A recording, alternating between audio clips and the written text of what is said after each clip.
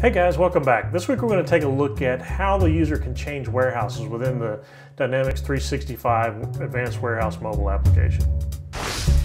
All right, so let's take a look at why you might need to change a warehouse. So let's go to the outbound work and choose sales picking. We'll go into the work ID and I'll paste in an ID here and hit OK. So notice when I do that, I get a message that says you're in the wrong warehouse. So depending on your business process, you may want to allow the user to change the warehouse, or they may have just picked up the wrong work report. But depending on your business process, you may want to allow them to change that. Depending on your warehouse processes, you may run across processes that need the warehouse worker to be able to change their warehouse. So there's two methods we're going to go over today to do that. One of them I would consider less restrictive and one of them I would consider more restrictive. So let's go and take a look at the less restrictive one first. Okay, so for this first setup that we're going to do that's going to allow the users to switch between warehouses, what we're going to go is we're going to go underneath the warehouse management module, then we're going to expand setup, and then we're going to go into the worker. And I'll pick my worker. And notice that I have one login here. The default warehouse for me is 24, but maybe I want to allow this worker to switch among different warehouses. So the way I do that is if I set them up here on the warehouses button here, so this will determine which warehouses I can switch into. So right now I can go into 24, 61, or 62. 24 is going to be the default. Now to add the menu for the switch, what we're going to do is we're going to go underneath the warehouse management module, setup, and then we're going to go to the mobile device. And the first thing we'll look at is the mobile device menu items. So we'll have a menu item for warehouse change or change warehouse, and we'll click on that. And so this one is an indirect mode. So your indirect mode, there's no work associated with it. And then the activity code is change warehouse. So once you set up your mobile device item, you just want to make sure you go back to your mobile device menu and add it to one of your menu items here. Okay, so for example, I have it set up in this count menu.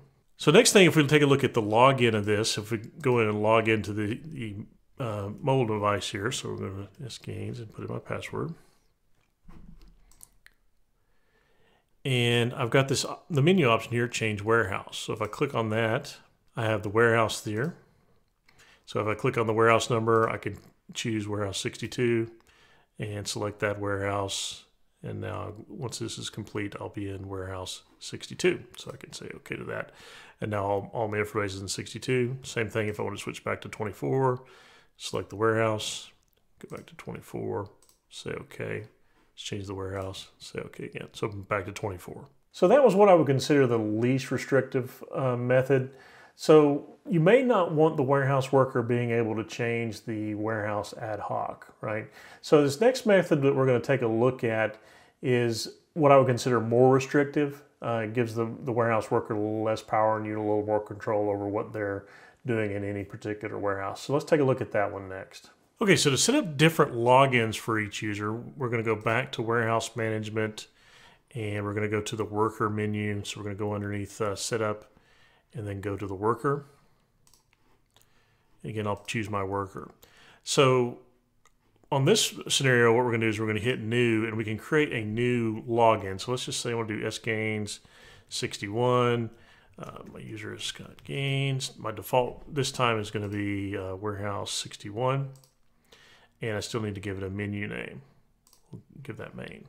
Now, alternatively, you may want to, let me go ahead and set a password for that as well.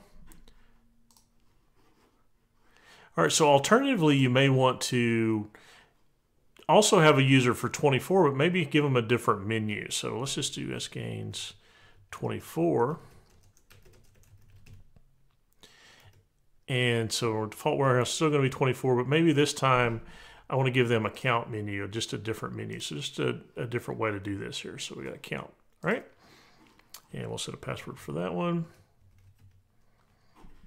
Set a password. All right, so now if we flip back to the mobile device, we're going to go back. And let's go ahead and log off here.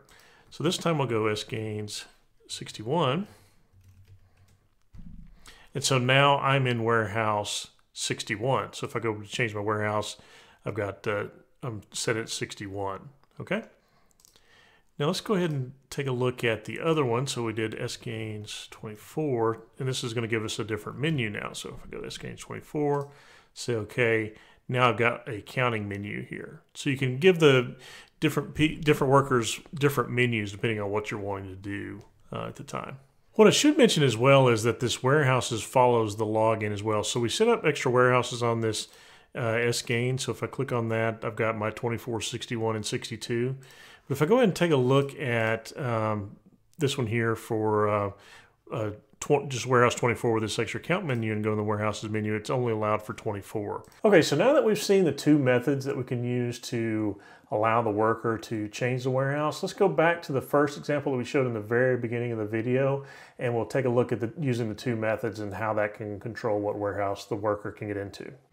All right, so let's wrap this up using a similar example that we used in the beginning of the video. So let's go ahead and log in as SGains, and I'm going to go to change warehouse. So currently I'm going to switch this over to warehouse 61.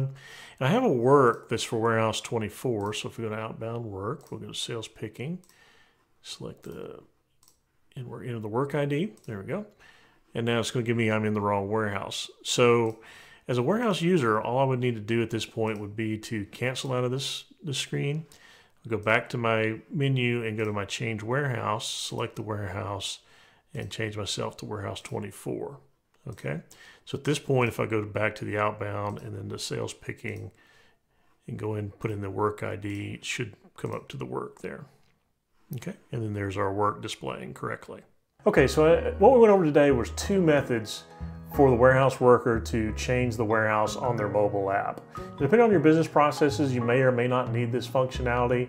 And then even if you do need this functionality, you probably won't use both. You'll probably use one or the other depending on how you feel about the warehouse worker and how much control you need on the warehouse worker as far as what they can do in any particular warehouse.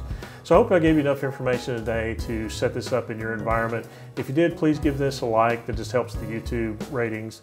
And also, I put out a new video every Tuesday, generally Tuesday morning. So if you like this content and like more D365 finance and operations processes, feel free to subscribe, hit the notifications bell. You'll get notified whenever I upload a new video. So until next time, thanks for watching.